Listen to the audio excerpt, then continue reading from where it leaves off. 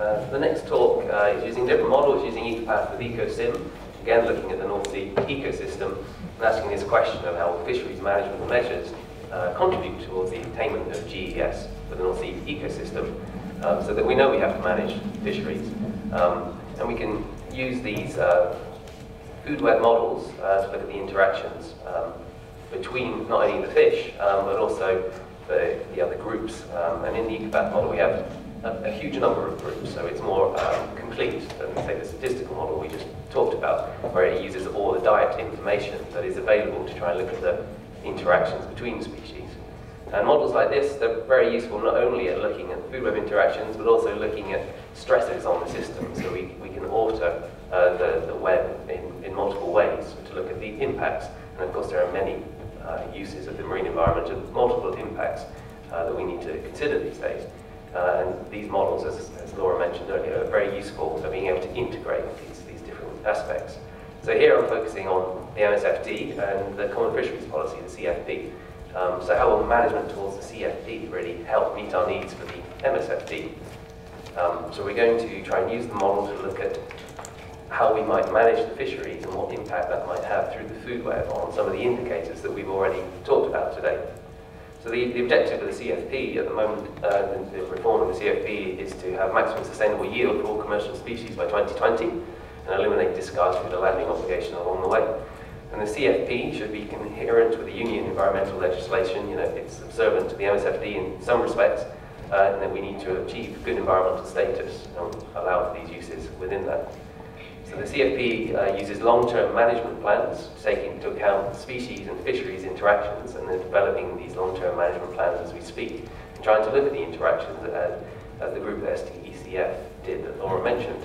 But I've just talked in the previous talk about fishing mortality, but actually, you know, vessels impact on multiple stocks at once. There's mixed fisheries out there. You know, you go and you fish for one species and you catch multiple species.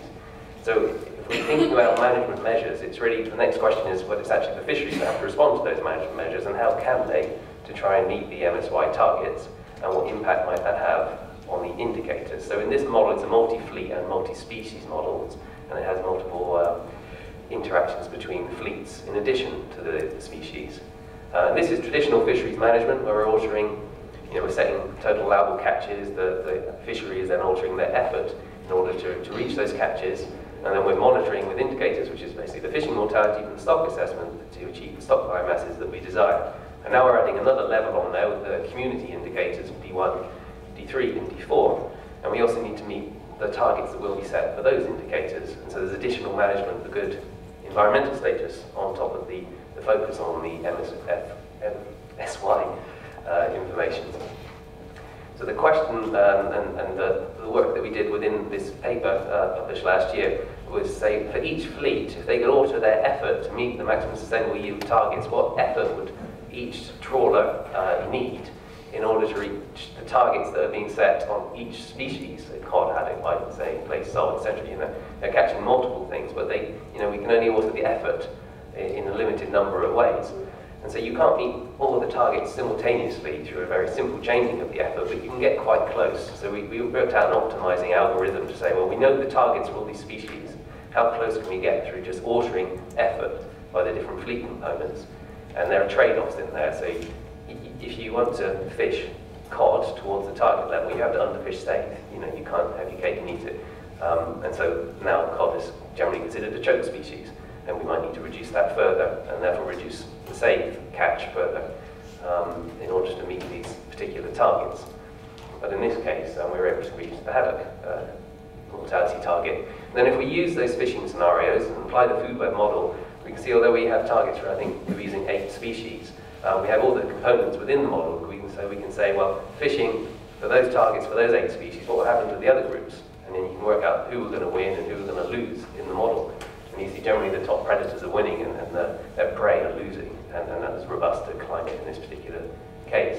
And so while we're focusing on MSY, through this model we're also modelling some of the indicators, so the proportion of primary production required to sustain the catches, along with the mean trophic level and the abundance of various trophic gills, and these are all things, you know, that the MSFD calls for.